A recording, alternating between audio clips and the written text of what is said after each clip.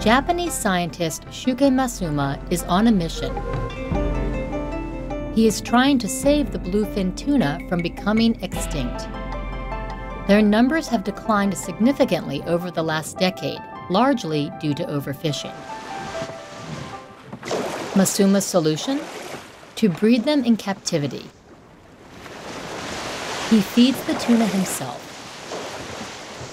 Here, he visits the huge pools where adults are separated from the young. Says Masuma, "I'm realizing more and more how difficult it is to uncover knowledge about the bluefin. At this point, I'm relying on all my strength and energy."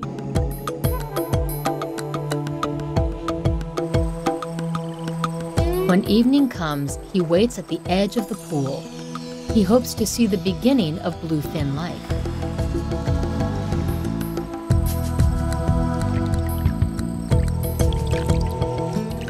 Once the big fish have laid their eggs, Masuma slowly puts the eggs into special tanks. From this stage on, he will take care of them. His goal is to keep them alive until they are old enough to be returned to the sea. He hopes his tuna will grow large enough to breed in the wild.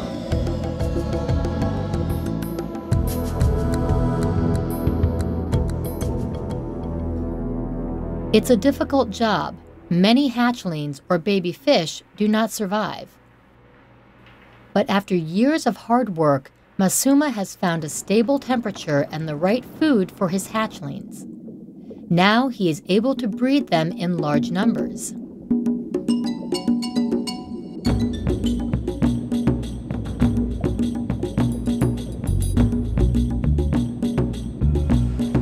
He shows ocean scientist Sylvia Earle how life begins for these giant fish.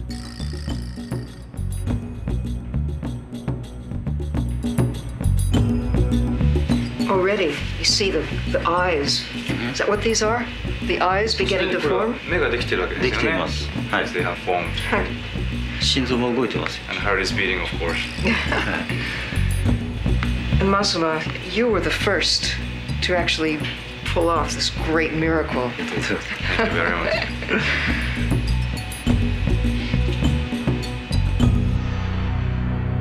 Someday, Masuma will send these hatchlings back into the ocean. There, they will hopefully have a positive effect on the population. But first, they have to avoid getting caught. Scientists estimate that the bluefin tuna population in the Atlantic Ocean is now only 1/5 of its population in the 1970s. And their numbers have dramatically decreased in the Mediterranean Sea and the Pacific Ocean. The future for the species does not look good.